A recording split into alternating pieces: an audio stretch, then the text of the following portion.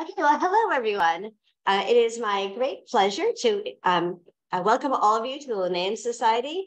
I'm very glad to see all of you here in person for this exciting talk.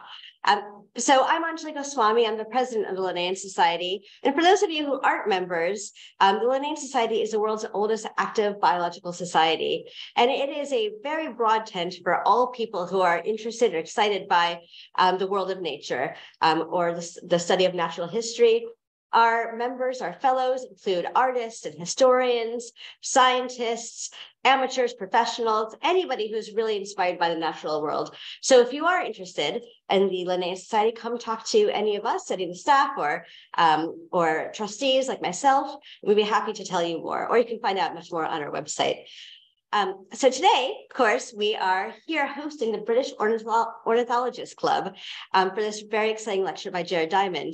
And I should mention I'm excited about this because I think it's been 20 years since I last saw Jared Diamond speak when I was a graduate student at the University of Chicago in the Field Museum, and he came and gave a talk there. So I'm very excited to see the 20-year later version, which I imagine is on quite a different topic. So to actually introduce the talk, I'm going to invite the chair of the British Ornithologist Club, Chris Story, up here.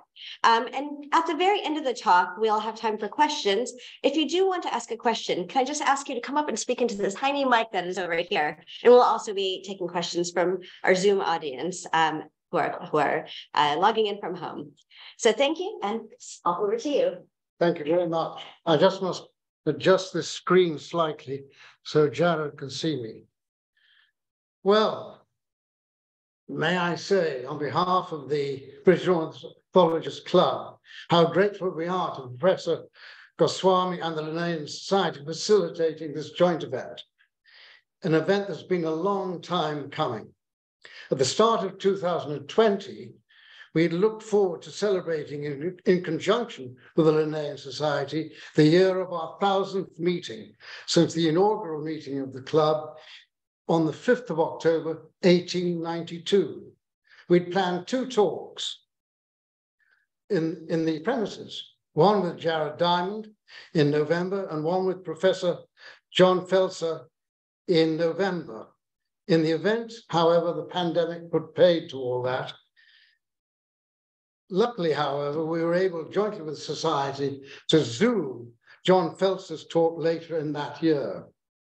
And now, at last, we're here to mark the occasion with Professor Diamond's talk on New Guinea and its marvelous birds.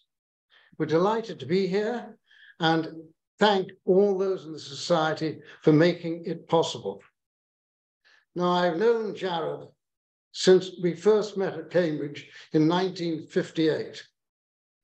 He was doing his PhD on the physiology of the gallbladder. And I remember a remarkable meal when he cooked a delicious pike whose bladder he'd used in his work. Our paths widely diverged until now, many years later, we meet again. As I'm sure you all know, he's a very distinguished geographer, historian, author of many outstanding books, and among his many honours, recipient of the Royal Society's Science Books Prize. However, this evening, we welcome him as a distinguished ornithologist. Jared has contributed over the years many articles to the BOC's bulletin, detailing his travels in New Guinea with David Bishop, guide and photographer. We look forward very much to his account of that island and its remarkable birds. Jared, welcome, and over to you. Thank you, Chris. Good morning from me here in Los Angeles. Good evening to you over there in London. It's a great pleasure for me to be here this evening, talking to you from my wife's study in our house in Los Angeles, a mile from the University of California, where I teach. It's a pleasure for me to be with you for numerous reasons. One reason is, of course, my long and happy association with the British Ornithologists Club, in whose bulletin I published virtually all of my ornithological papers for the last decade or so. And there's also my identification with the Linnaean Society, which for centuries has been preeminent in natural history. Another reason for my pleasure, as Chris mentioned, is my long, happy association with the BOC's officer, Chris, with whom I shared a flat 64 years ago when both of us first came up in 1958 as students at Trinity College, Cambridge, and then we rediscovered each other recently through the BOC.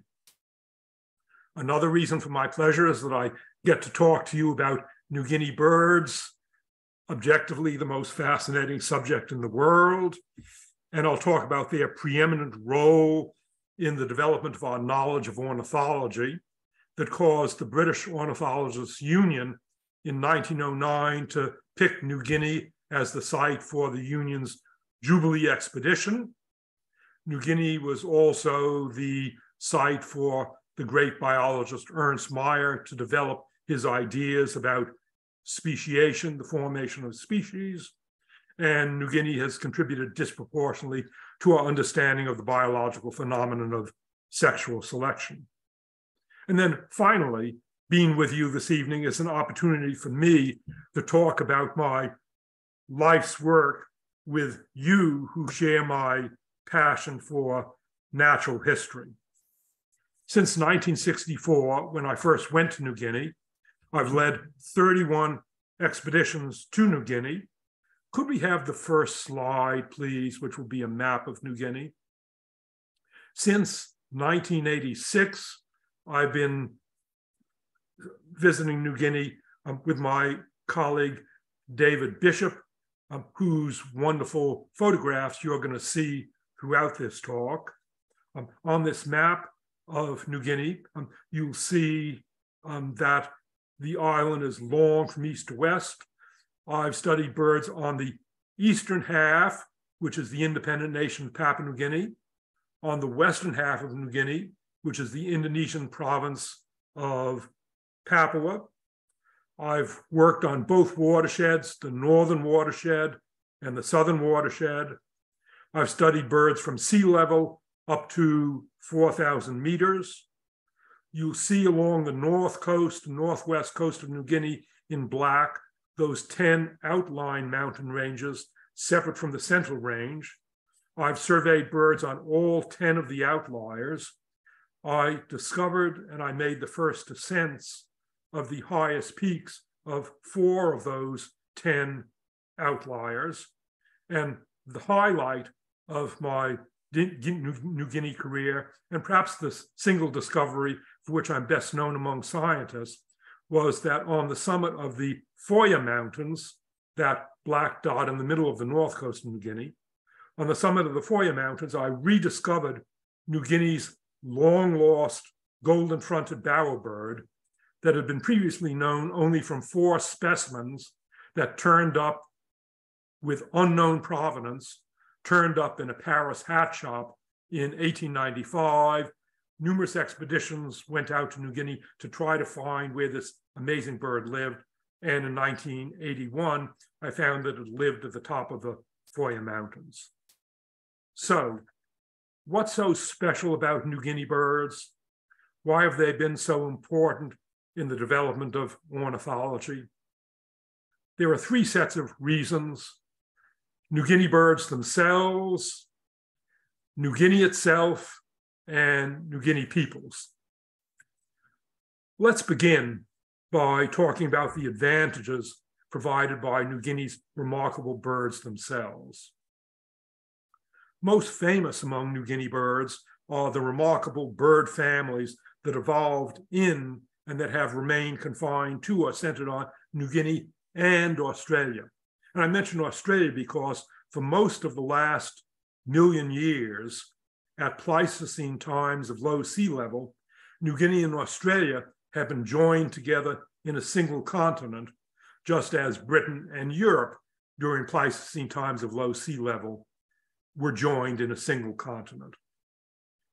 Among those families that evolved in New Guinea and Australia and are still virtually confined to New Guinea and Australia are, of course, the birds of paradise, which are mainly confined to New Guinea, plus just 2 species each in Australia and in the Moluccas.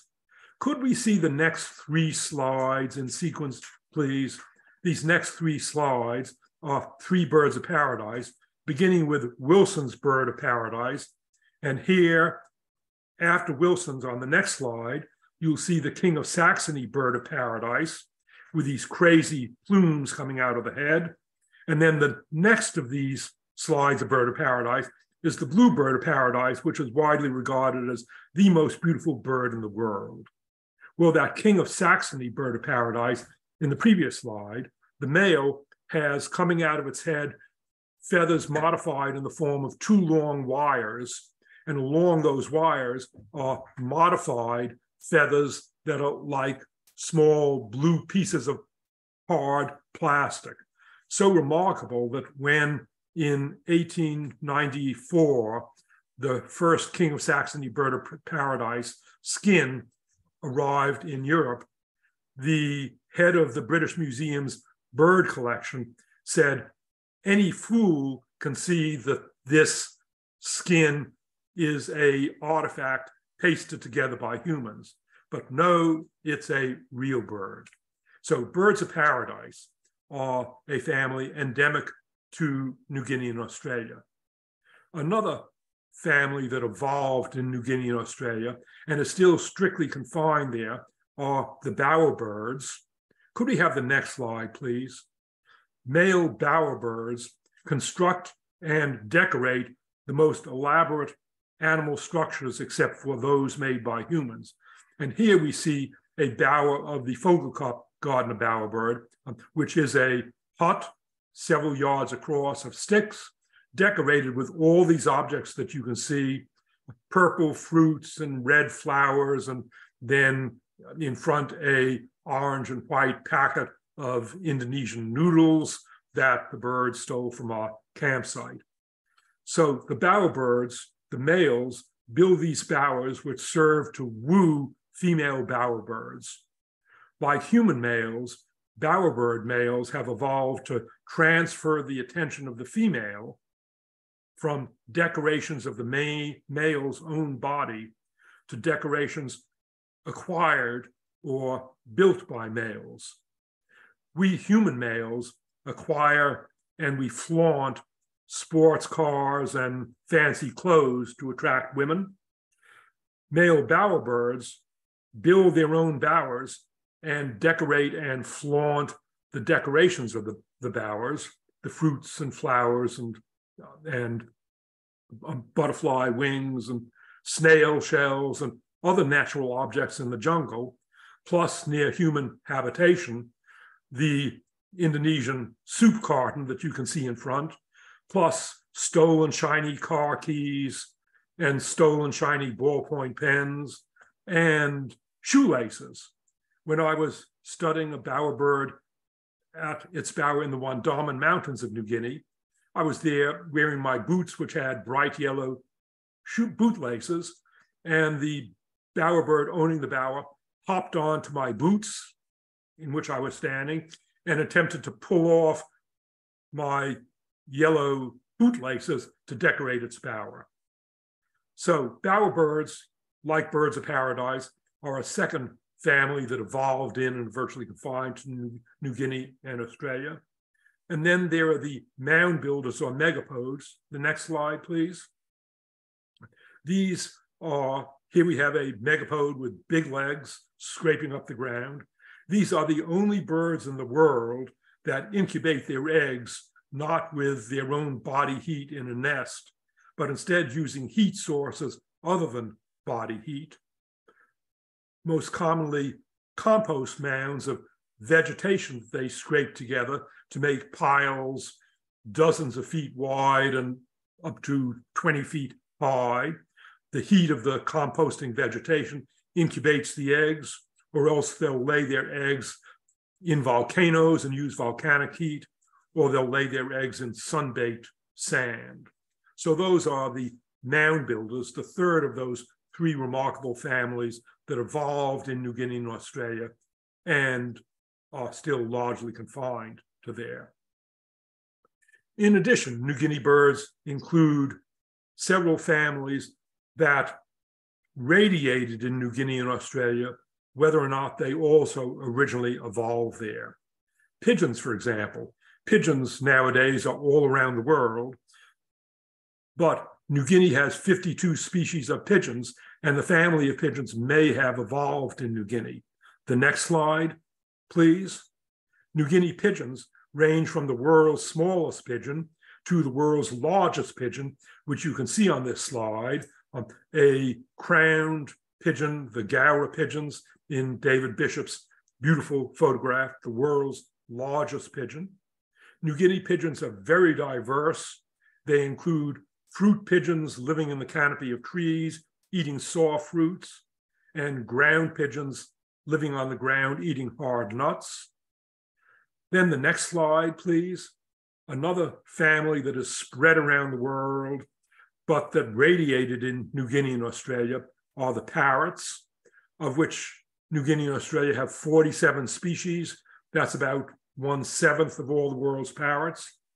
New Guinea has the world's greatest diversity of parrots, including the pygmy parrots here in this slide. Pygmy parrots are about 4 inches long. They nest in termites mounds. New Guinea also has large parrots, the cockatoos, and then it has the brush-tongued lories, whose tongues are elaborated in the form of brushes to sop up the nectar out of flowers. And then the next slide, another of those families that radiated in New Guinea are the kingfishers. Kingfishers are spread around the world today, but New Guinea has 22 species, which is about 1/5 of the world's kingfishers.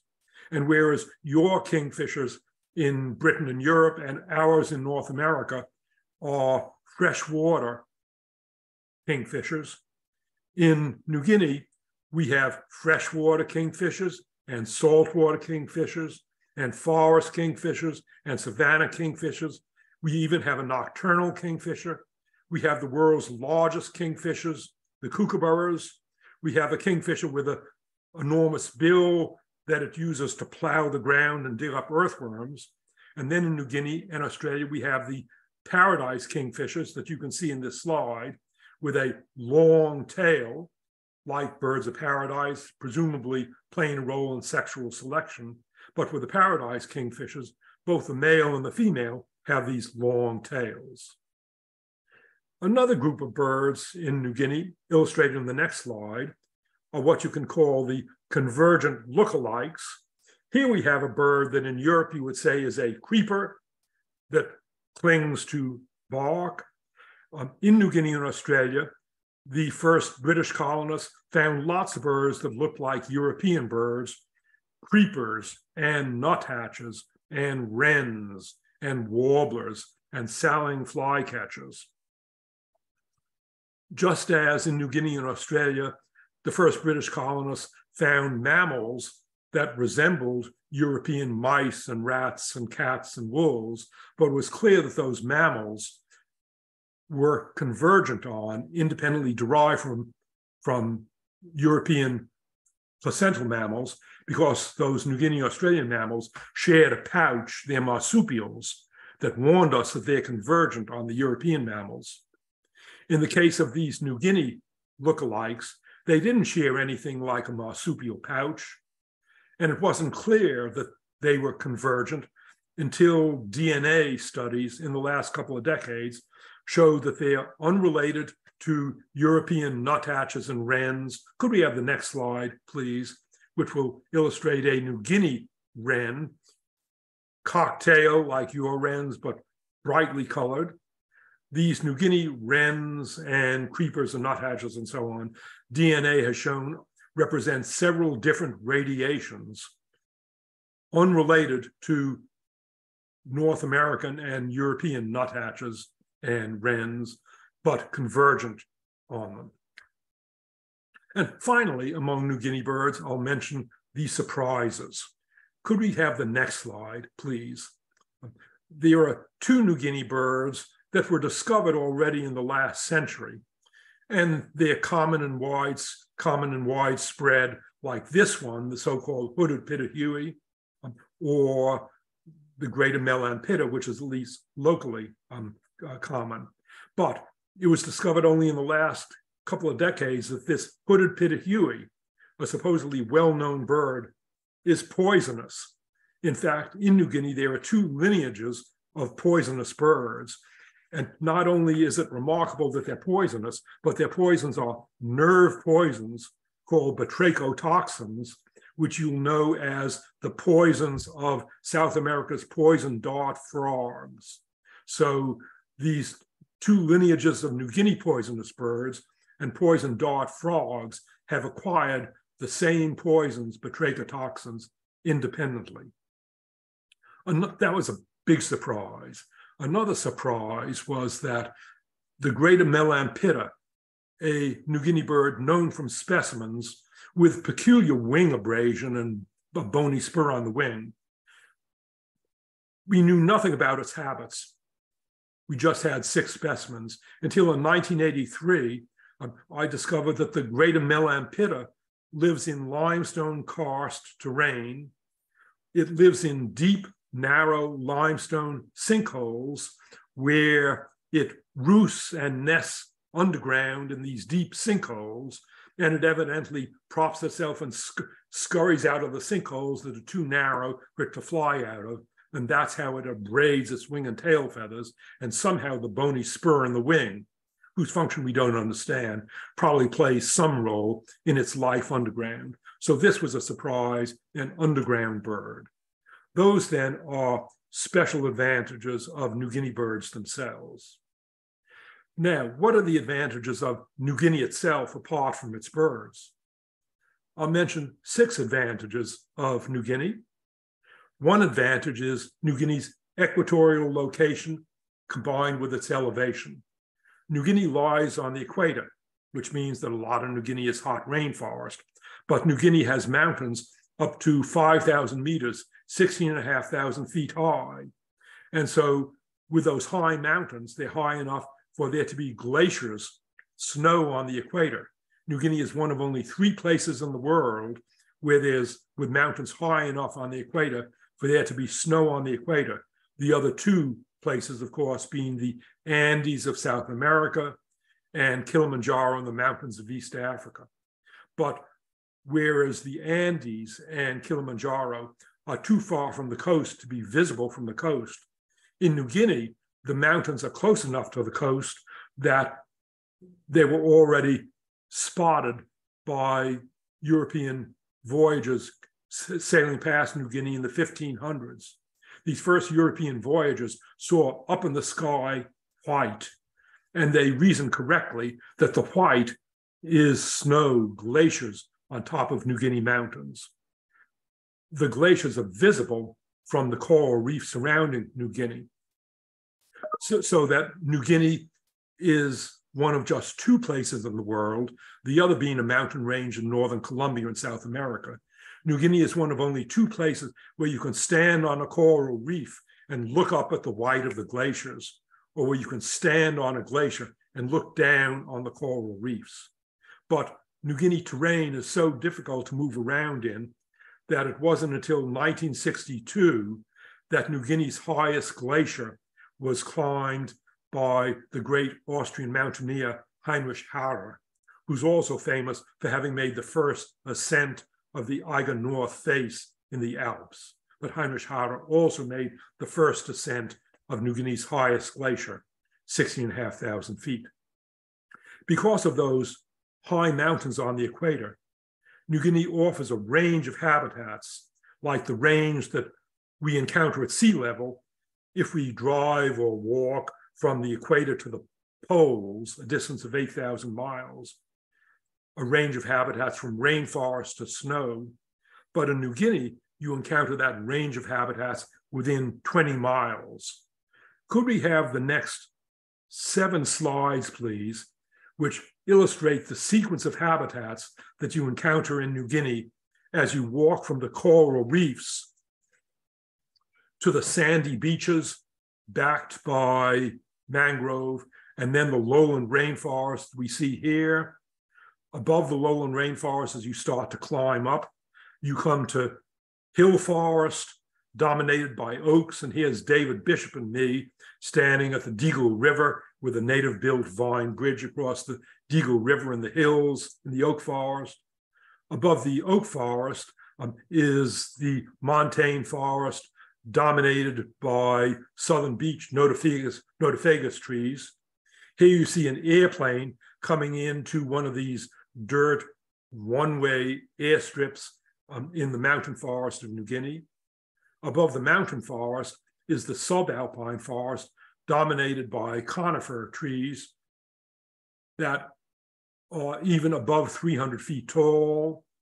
Above the conifers are the alpine grassland that we see here with cycads and tree ferns. Above the alpine grassland is, as you see here, alpine bogs and then alpine rock fields. And finally, above the alpine rock fields is the snow. We can hold this slide for a moment. So that range of habitats, each habitat with its own distinctive species confined to that particular elevation, means that New Guinea has a much higher species diversity than a similar lowland area at the equator. That's one advantage of New Guinea. Another advantage of New Guinea is that New Guinea is of the right size and the right species diversity to pursue ornithology. When I first went to New Guinea and came back to the American Museum in New York, American Museum of Natural History, to study my bird specimens, in the museum at the same time was a famous ornithologist who specialized in South American birds. And when I chatted with him and told him about New Guinea birds, he said, "Didn't you feel that New Guinea is impoverished in birds, impoverished, poor in bird species?" No, absolutely not. And here's why I don't feel New Guinea is impoverished. New Guinea is often referred to as the world's largest tropical island, but you shouldn't think of New Guinea as a big tropical island. You should think of New Guinea as the smallest continent. To biogeographers, the difference between an island and a continent isn't an arbitrary difference of size, but a continent is a landmass large enough that speciation can proceed to completion in birds and mammals within the confines of the landmass, whereas in islands are too small for speciation to proceed to completion. And New Guinea is big enough to have had speciation producing many species-rich endemic genera and even endemic families from speciation in New Guinea. In all, New Guinea has 515 resident breeding species and superspecies, 515. It's possible to get to know almost all of them within a few years, whereas in South America, with its 3,000 species, it's impossible to get to know those 3,000 species in a lifetime. New Guinea's 515 species, that's not impoverished. That's rich enough to test important biological questions, but it's not so rich as to be confusing. And so I would say that New Guinea is of the right size and the right species diversity to pursue biology. It's not too rich and it's not too poor, but it's just right in size and in diversity. Then, another advantage of New Guinea is its simple geographical layout, which is illustrated in this slide here. I had already showed you in my first slide a map of New Guinea, which has a central range that runs from east to west. Along that central range, birds differentiate, so you get different subspecies or different allospecies, members of a superspecies from west to east. And that's illustrated here by the allospecies, the representative members of a superspecies of the Astrapia ribbon-tailed birds of paradise. From east to west, you'll see allospecies number 2 and number 3 and number 4. And then in the outlying mountain ranges on the north coast, allospecies number 1 and number 5. That's a simple geographic layout, very convenient for studying evolution of montane species. And in the next slide, the lowlands of New Guinea form a ring around that east to west central range. The lowlands are divided into 3 blocks in a ring: the north coast lowlands, and then the western lowlands, and the south coast lowlands. In each of those lowland blocks in a ring around the central range, they may evolve distinct subspecies and distinct allospecies, members of a superspecies. And that's illustrated in this slide, which depicts the ranges of the Chalcopsitta lories, one allospecies in the west in black, the black Chalcopsitta, another in the north, the Duvenbodi, the brown Chalcopsitta, and another in the south, the scintillata, the colored red and green Chalcopsitta. So that's a simple layout, a simple geography for studying speciation in the lowlands and in the mountains. That simple geography of New Guinea makes New Guinea much simpler than South America for reconstructing evolutionary history. The next slide illustrates a further advantage of New Guinea. New Guinea is surrounded by hundreds of satellite islands, each island supporting a different subset of the New Guinea avifauna. But those hundreds of New Guinea islands are of 3 different types. There are oceanic islands lying in deep water, islands that have had no recent land connection to New Guinea, and they're reachable only by bird species capable of overwater colonization. Then there are the land bridge islands depicted on this map. The dotted line around New Guinea is the edge of the New Guinea-Australian continental shelf, the shallow continental shelf, and the black islands, the 6 black islands here, used to be at Pleistocene times of low sea level.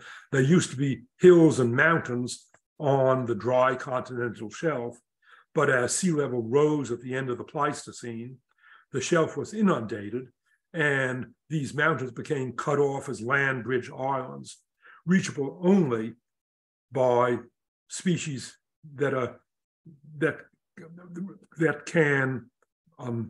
reachable by species that are unwilling to colonize over water, like flightless mammals such as kangaroos, but also hundreds of New Guinea birds, although perfectly capable of flight, are unwilling to colonize over water. And the only islands that they occupy are these land bridge islands. And then the final group of New Guinea islands are volcanic islands on a tectonic plate boundary off the northeast coast of New Guinea. Those volcanic islands are prone to explode and defaunate themselves, exterminate all species, like Krakatoa in Indonesia. But Krakatoa is a single island in Indonesia. New Guinea has a couple of dozen Krakatoas that have exploded and sterilized themselves and been recolonized by birds that specialize in rapid overwater colonization, so-called supertramps. Supertramps evolved in the New Guinea region. These birds have very high dispersal ability because of all those Krakatoa-like islands, birds with high dispersal ability. The remaining geographic advantage of New Guinea is that its avifauna has been virtually completely cataloged at the species level. I say that because since 1939, we've discovered only two new allospecies, representatives of superspecies on New Guinea, and only one possible full species. And so the species composition of New Guinea's avifauna is well known, unlike the case for South America, where every year ornithologists are discovering new species in South America, and every few years a new genus. So if you want to discover a new species, go to South America. But if you want to study biological problems in a well-known avifauna that's virtually completely known, go to New Guinea instead. A remaining advantage of New Guinea, and could we now see my last 5 slides? A remaining advantage of New Guinea is New Guinea people themselves. Until recently, many people in New Guinea were hunter-gatherers who did not farm, but they depended upon wild birds and animals and snakes for their protein. Most New Guineans in modern times have been farmers, but New Guinea farmers have only a couple of species of domestic animals, chickens and pigs, in low numbers. And so for their protein, they depend largely, again, on hunting wild birds and wild mammals and snakes. So they know a lot about their wild bird species. New Guineans, traditional New Guineans, are walking encyclopedias of biological information.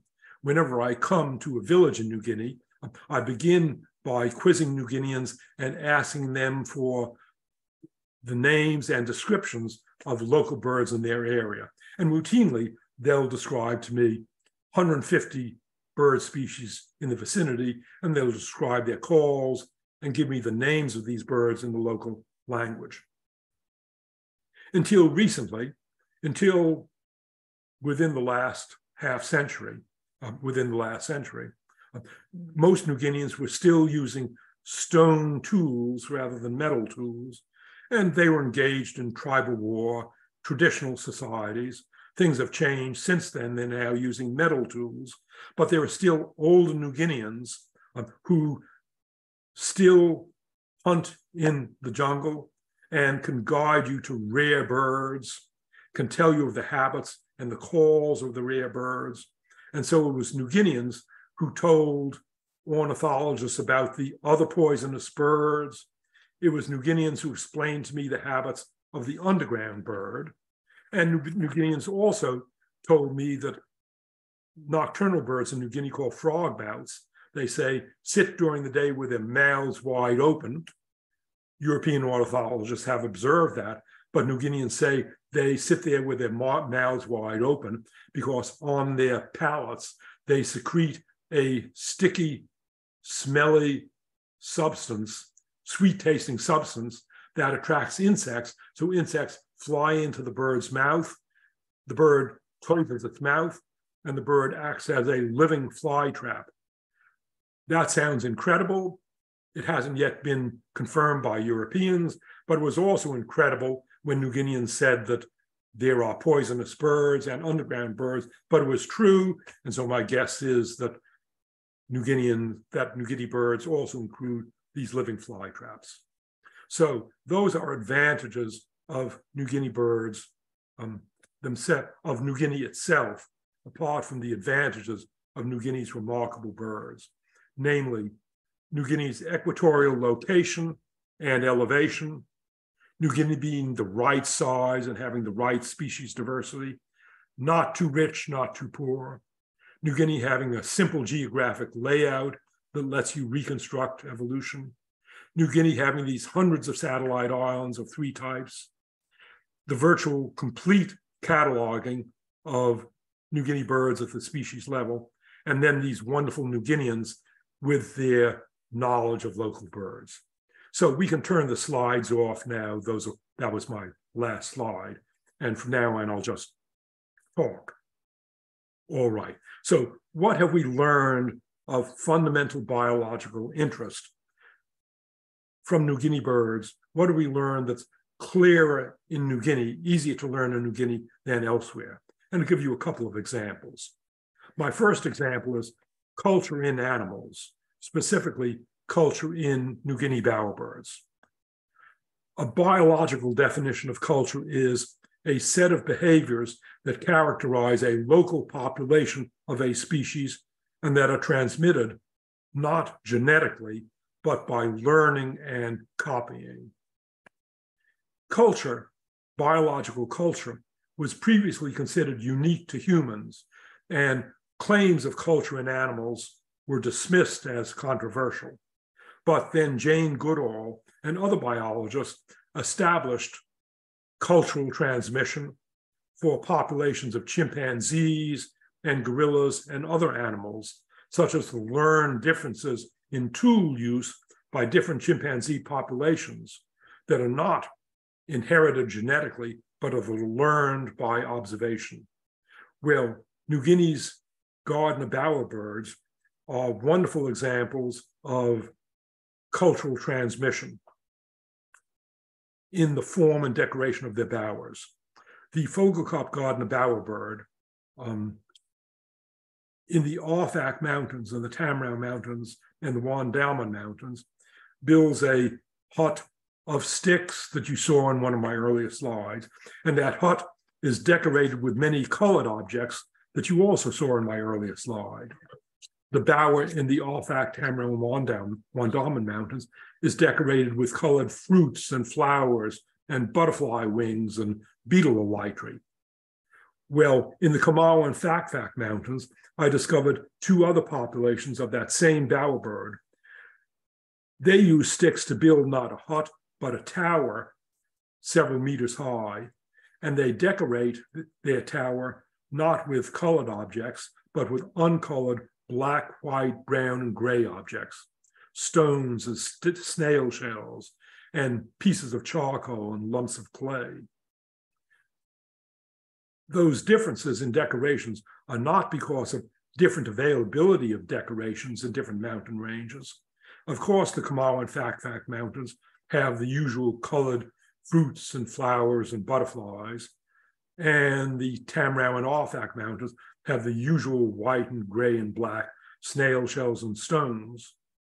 The different decorations in the different mountain ranges are instead a cultural difference transmitted by learning.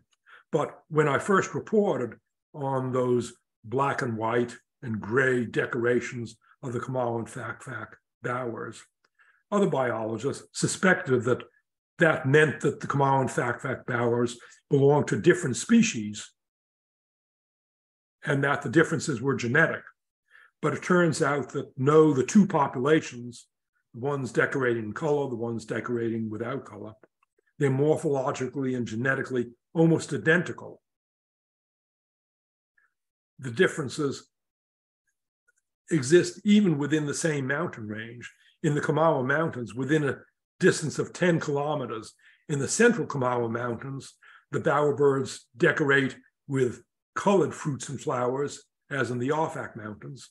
And then 5 or 10 kilometers further south, they decorate with brown squares of clay.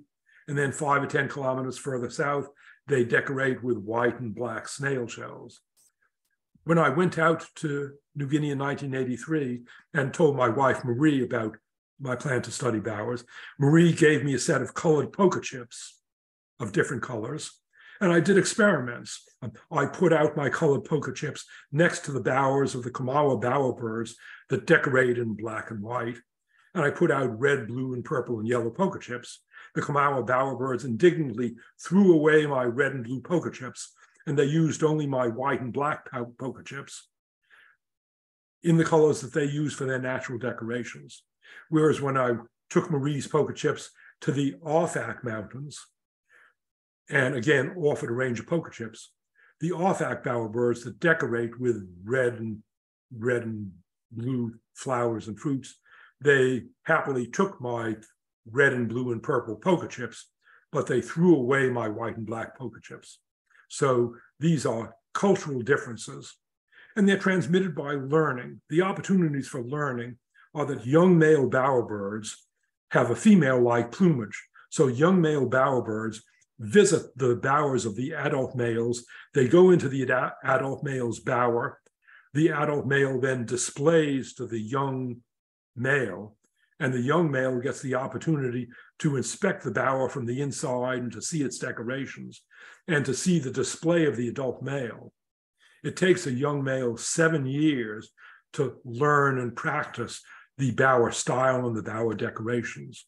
And similarly, female bowerbirds learn what is the locally correct bower style and decoration style by observation. Females sometimes go around to bowers in groups, and that gives young females the opportunity to observe the taste of adult females to see what bower style and bower decorations please the adult females. So bowers then are, like Jane Goodall's chimpanzees, an example of cultural transmission of traits, not genetically, but by learning and observation. That's one phenomenon that's easy to study in New Guinea birds. A second example of a fundamental biological phenomenon, important phenomenon, that in fact was understood first in New Guinea birds, is the phenomenon called aggressive mimicry. Mimicry for the purposes of deflecting aggression. That's mimicry of aggressive, larger species by smaller species. The great biologist Alfred Russel Wallace, co-discoverer of evolution with Darwin, when Alfred Russel Wallace was working in the Malay archipelago, he claimed to have discovered mimicry of birds by other birds. He claimed to have discovered mimicry of Indonesian friarbirds, belonging to the family of honeyeaters that evolved in the New Guinea region. Wallace claimed that he had discovered mimicry of friarbirds by orioles, the orioles that you have in Britain and in Europe. And Wallace made that claim because on 2 Indonesian islands, these birds of very different families, Wallace found that on each island, the oriole resembled in detail the plumage of the friarbird, but on another island, the friarbird and the oriole looked different from the first island, but they resembled each other. And so Wallace argued that the oriole had evolved to mimic the friarbird in its plumage. Well, Wallace's claim was scornfully dismissed, but then within the last few decades, shockingly to you European ornithologists and to us North American ornithologists, cases of mimicry were discovered not between 2 different families, Wallace's orioles and friarbirds, but within the same family. Different species within the same family that had been thought to be closely related because they're so similar, turned out to be distantly related. In Europe, your white-backed woodpecker and your lesser spotted woodpecker that look extremely similar. It's not because they're closely related. They're somewhat distantly related, but they're extremely similar in plumage. And in North America, our greater and lesser yellowlegs, that are our equivalent of your redshanks, greater and lesser yellowlegs are so similar that we have a lot of difficulty telling them apart. And it used to be thought that they were closely related, but no, they're not closely related. Instead, the lesser yellowlegs has evolved to mimic the greater yellowlegs. Well, in 1982, in the New Guinea region and in Indonesia, I restudied orioles and friarbirds. And whereas Wallace knew of only 2 cases of parallel geographic variation, I was able to recognize on 8 different islands, 8 cases of parallel variation. That's to say, on 8 different islands, the friarbirds differed among the islands and the orioles differed among the islands, but on each island, the oriole resembled the friarbird, often so closely that they're difficult to tell apart, and there are specimens that have been mislabeled in the British Museum of Orioles and Friarbirds. For example, friarbirds, like many honeyeaters, have patches of bare skin on the face, black patches of skin in various forms and shapes, but the orioles mimic those black friarbird skin patches by black patches of feathers. Paradoxically, the greater the size difference between the friarbird and the oriole, that's to say, the more dissimilar the friarbird and oriole are in their size, the better is the plumage mimicry. It's the larger friarbirds that are mimicked most exactly by the smaller orioles. You may say, who is mimicking who? It's clear that the friarbirds are being mimicked by the orioles, because the friarbirds are typical honey eaters in their brown plumage and their bare face patches. But the orioles, as you know, in Europe and Africa and Asia, your European orioles are yellow and black. The Indonesian and New Guinea orioles are unusual. They're virtually unique in being brown like friarbirds. So it's orioles that are mimicking friarbirds, but I discovered that in turn, the New Guinea oriole is mimicked by a smaller honeyeater, the streak-headed honeyeater. So what is the benefit of mimicry? Why do the smaller orioles mimic the larger friarbirds? And why does the smaller streak-headed honeyeater mimic the larger oriole? Well, orioles and friarbirds and streak-headed honeyeaters feed on fruit and flowers. There are lots of species that feed in fruiting and flowering trees. And in those trees, there's a lot of size-related aggression of bigger birds displacing and driving away smaller birds. The friarbirds are the biggest birds in the New Guinea fruiting and flowering trees. They're particularly nasty and aggressive as the biggest species in the tree. Friarbirds attack lots of other species in the tree, but I've never seen the New Guinea friarbird attacking the smaller oriole.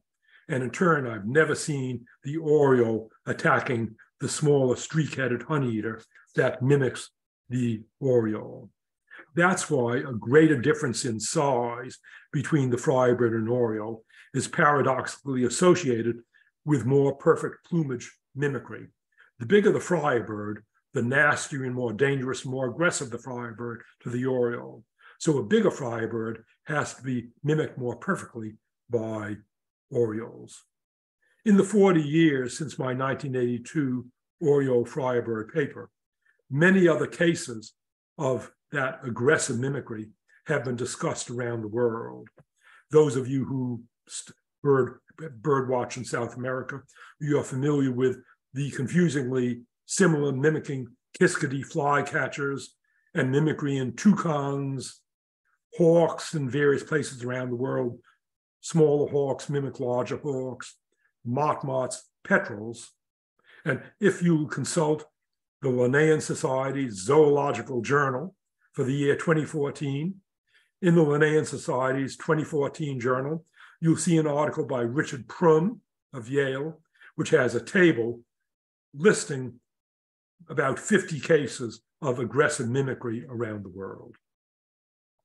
So that's a second biological phenomenon about which we've learned a lot from the New Guinea region.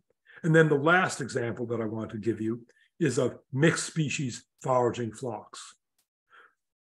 Any of you who birdwatch in the tropics know that in many areas of the tropics, there are what are called itinerant mixed species flocks of small insectivores, insect eaters living in the middle story. And they're itinerant, they're year-round, they move around year-round, following each other. In Britain and Europe and North America, we have mixed species flocks, but only in the winter. In the tropics, these year-round flocks of small insectivores converge on one color pattern, which differs from area to area. So in some area, the flock members are all blue and yellow. In another area, they're green and yellow. In another area, they're green. The flocks joining in flocks serve multiple functions. Some members of the flock serve as sentinels. Others practice kleptoparasitism. Others flush prey used by other flock members. All those different species in a flock looking similar confused predators. And it's suggested that the convergence on one color pattern facilitates flock cohesion and facilitates birds in the flock following each other. Well, New Guinea has also a mixed species flock, but not of small birds, of medium and large birds. And they're not insectivores, but they're omnivores and fruit eaters. And they're not in the middle story, but they range from the lower story to the canopy. The species in this New Guinea flock, they're all endemic to New Guinea. The flocks are led by pseudo-babblers and poisonous pitahuis. And the fact that a leader of the flock is poisonous makes one wonder whether mimicry of poisonous species by non-poisonous species for birds, just as in butterflies, is part of the reason for convergence in color pattern in these New Guinea flocks. But the New Guinea flocks don't converge on a single color pattern. They're not all blue and yellow, or they're not all green as in South America. The New Guinea flocks converge on two alternative colors. The members are either brown, some of them are brown, and some of them are black. And in some members of the flock, the male is black and the female is brown. The mimicry is very close. Many of the species in the flocks, they're brown olive and they're difficult to distinguish from each other. The flock members belong to many different families, not just the pitahuis and the pseudo-babblers, but also birds of paradise and pseudo-pitahuis and drongos and pseudo-drongos and cuckoo shrikes and honeyeaters and whistlers. So why do the New Guinea flocks converge on two different colors rather than just on a single color as elsewhere in the world? My speculation is that it's because the New Guinea flocks have had a long evolutionary history with their bird of paradise members. Many bird of paradise species join the flocks, but among birds of paradise, typically the females are brown, presumably to be cryptic at the nest, and the males of many birds of paradise have glossy black display plumage. So since the New Guinea flocks have as core members birds of paradise, which are either brown or black, the whole flock has evolved with some brown species and some black species, and some species like cuckoo shrikes that are brown in the female and black in the male. In short then, what is so special about New Guinea birds? New Guinea birds have contributed disproportionately to our understanding of ornithology. That's partly because of the advantages offered by New Guinea's remarkable birds themselves. It's partly also because of the advantages of New Guinea itself, including its equatorial location, its high mountains, New Guinea being of the right size and species richness, New Guinea's simple geography, its hundreds of islands of 3 different types, and our nearly complete knowledge of its resident composition.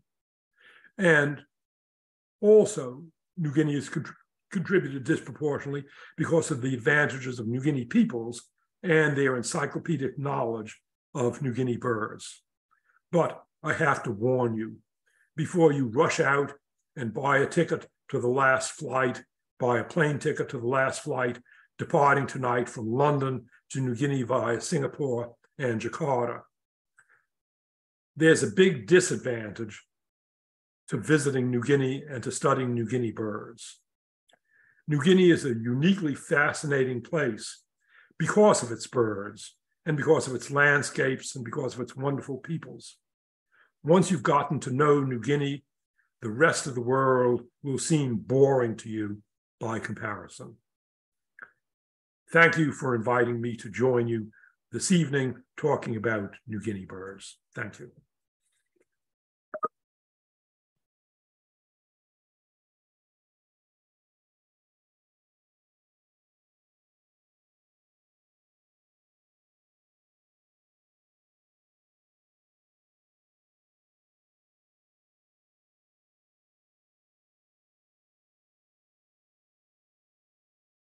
Jared, thank you very much.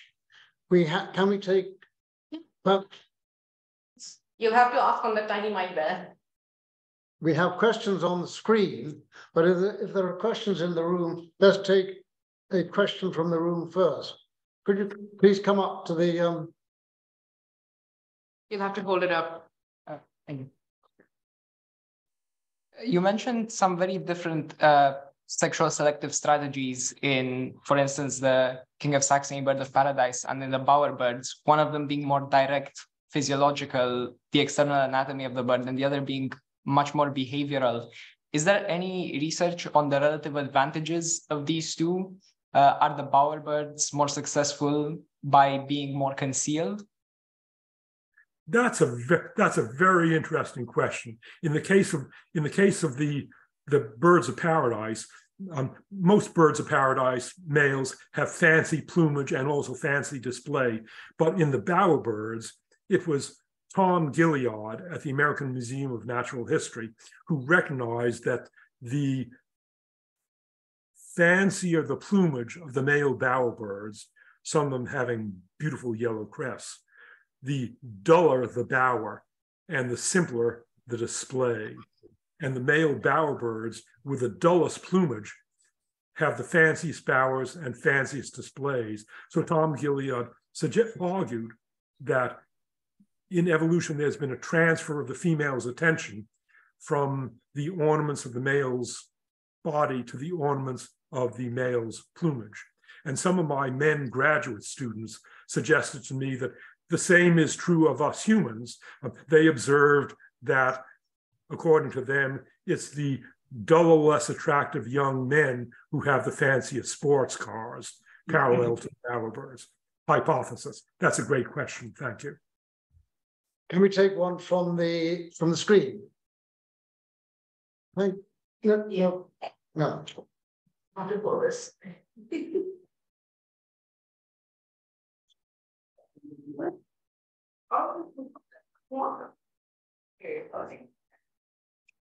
I mean, you can stand it. I'll just read it from here. Okay.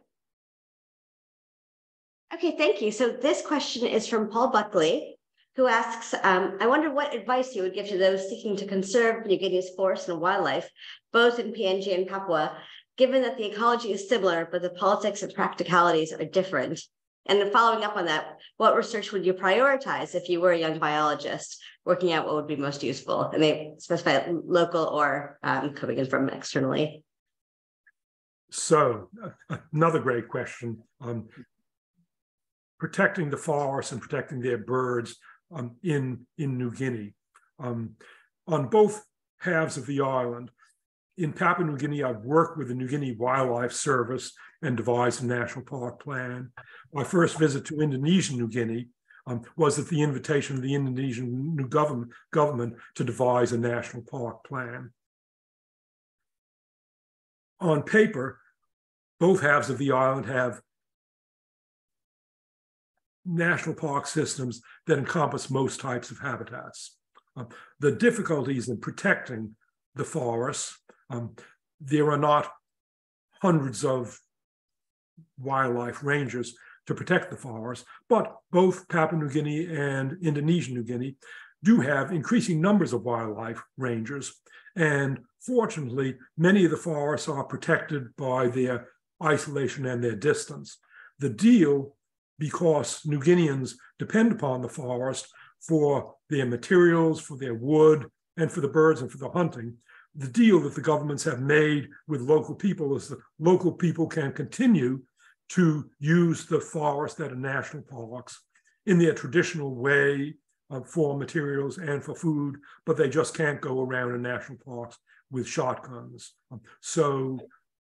I've been in national parks, both in Indonesian New Guinea, where the parks are big, and in Papua New Guinea, and the isolation and the size of the national parks is the best protection. But elsewhere in the world, it's worrisome in New Guinea, just as everywhere else.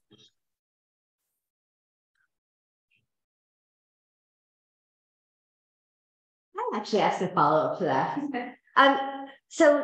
Talking about when you were talking about the rangers that have been trained in these systems, I was wondering also, you mentioned a few times in terms of scientists from Europe and North America, but after all these years of working in New Guinea, obviously I would hope that there'd be some trained ornithologists that work locally and are based locally that can maybe document some of these amazing behaviors that you described, which I think would be fascinating to see in the published literature.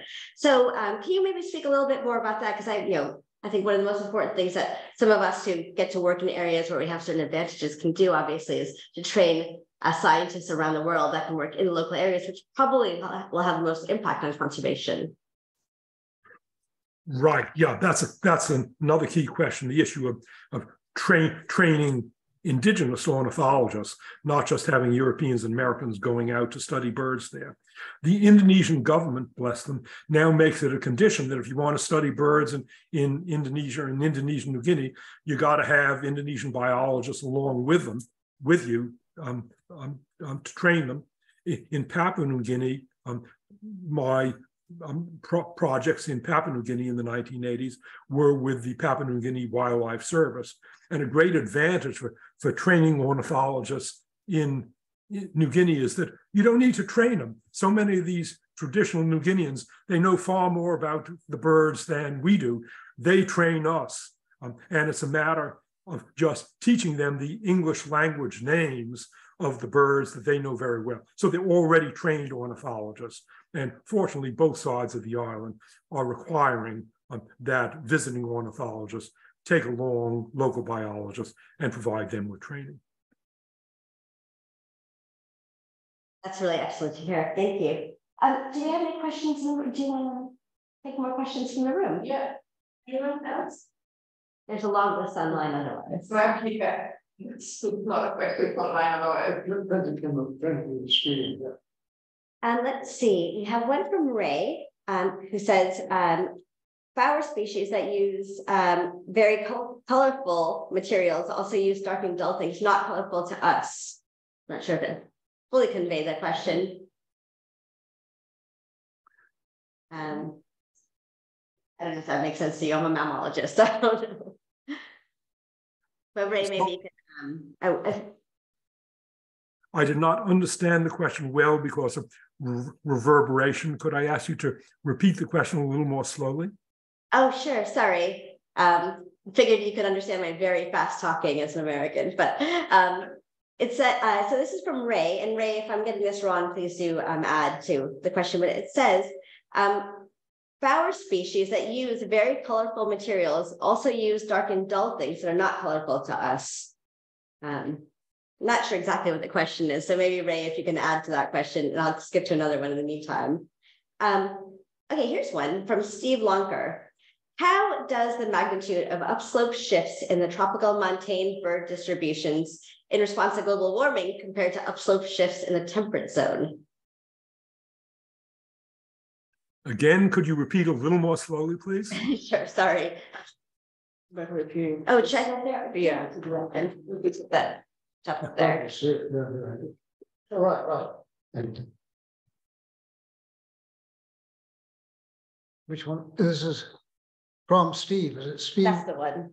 How does the magnitude of upslope shifts in the tropical montane bird distributions in response to global warming compare to upslope shifts in the temperate zone? Good question. The shorter answer is, I don't know. The longer answer is that upslope shifts have been documented in New Guinea as well as in the temperate zones. In 1965, I surveyed the elevational ranges of birds on Mount Karamui in the Central Highlands. That was 1965. And around 2012, Ben Freeman and Alexandra Class Freeman went back to Mount Karamui. They located my camps up Mount Karamui, and they measured the elevational ranges of birds whose elevational ranges that I had measured. And what they found was that birds had shifted upslope on Mount Karamui by about, as I recall, 150 meters in the nearly 50 years since I had surveyed Mount Karamui. But 150 meters on the summit of Mount Karamui, when I was there in 1964, there were some birds in the top 100 meters of Mount Karamui. Well, in the last 50 years, their habitat has been lifted off into the sky.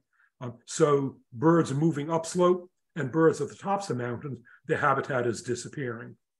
I can't give you the numbers for how it compares in the tropics and the temperate zone, but that's an important question. Thank you. Yes, there's a question from the room. Could you kindly come and talk into the mic? You speak loudly, please. I'll try. It's the Yes, hello, Professor Diamond. I am aware that you probably are a pupil of Ernst Mayr, and that you first may have gone to New Guinea to study birds with Ernst Mayr. Could you tell us a little bit about that early connection between Mayr and yourself? Yes, I can certainly tell you about the connection between Ernst Mayr and myself. I never went to New Guinea with him because Ernst was in New Guinea from 1928 to 1930 and didn't return. But Ernst Mayr was for decades my closest collaborator. Ernst, when he moved to Boston from the American Museum in 1953, I think, wanted to collaborate with physicians to study the possible selective effects of blood groups. And my father was a specialist on blood groups. So Ernst and my father collaborated on the selective advantage of blood groups. Dad introduced me to Ernst. Ernst advised me on my first New Guinea project with John Terborg. And then for 30 years, from 1970 to 2002, in 1970, I received in the mail a fat pile of maps from Ernst without any explanation. And then there followed a letter from Ernst saying, here are maps of birds in the Solomon Islands. I prepared these maps, but I'm too big. Could we have a project and collaborate? For 30 years, I collaborated with Ernst, and we published a book. It was a wonderful collaboration because Ernst and I belonged to different generations. I had used mathematics more than Ernst did, but nevertheless, we were very compatible. Both of us loved to make lists. And whenever one of us would ask the other a biological question, Ernst's response was, let me make a list of the birds. And my response was also, let me make a list. So collaborating with Ernst Mayr was a wonderful experience for me. Thank you very much. I must say we're coming towards the end of this fascinating evening, and apologies to all those people who've kindly sent in messages via the internet. If I may, I'd take one more question from the internet, and then ask Robert Priest-Jones if you'd say a word of thanks to Jared for a really splendid evening. The question is, do these birds migrate? And if so, where to? Good question. Do New Guinea birds migrate? There is no, I was about to say there is no New Guinea bird that migrates out of New Guinea, but I take that back. There is some migration back and forth between New Guinea and Australia. There are Australian breeding birds that winter in New Guinea, and there are some birds, the Torres Strait pigeon, for example, that breeds in New Guinea and that migrates to Australia. We don't know whether additionally breeds in Australia, but with those few exceptions, New Guinea birds do not migrate out of New Guinea. Why? Because it's tropical on the equator. There is migration within New Guinea. There is seasonal migration, particularly altitudinal migration in New Guinea. And then there's lots of migration from the temperate zones, both from the Australian temperate zone to New Guinea in the Australian winter, and from the Siberian temperate zone to New Guinea in your Siberian winter. So that, for example, your common sandpiper and your a couple of your wagtails winter in New Guinea. Thank you, Robert.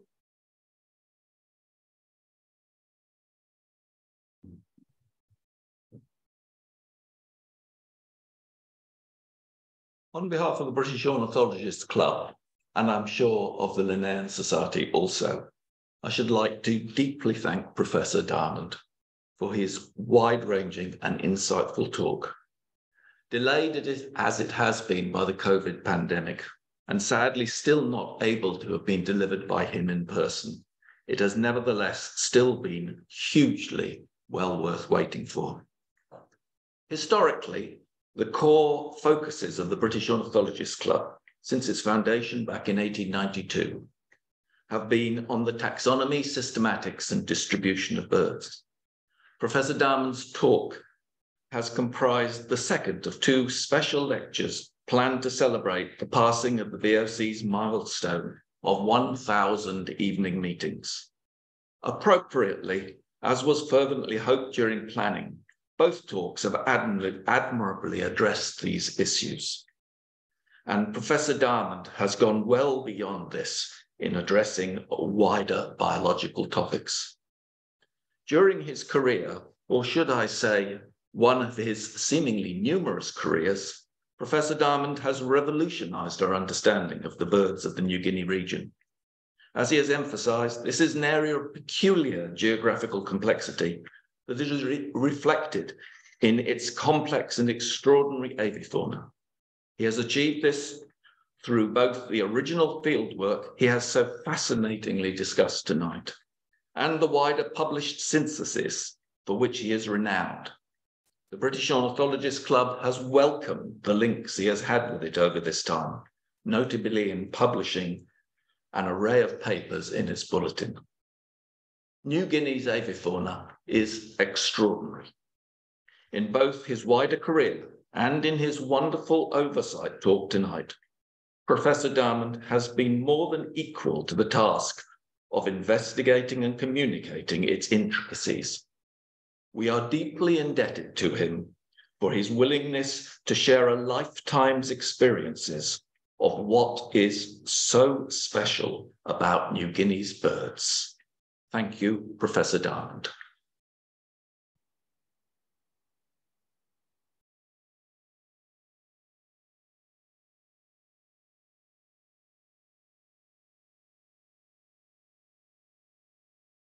All right, thanks, Jared. I'm going to switch off the web stream now.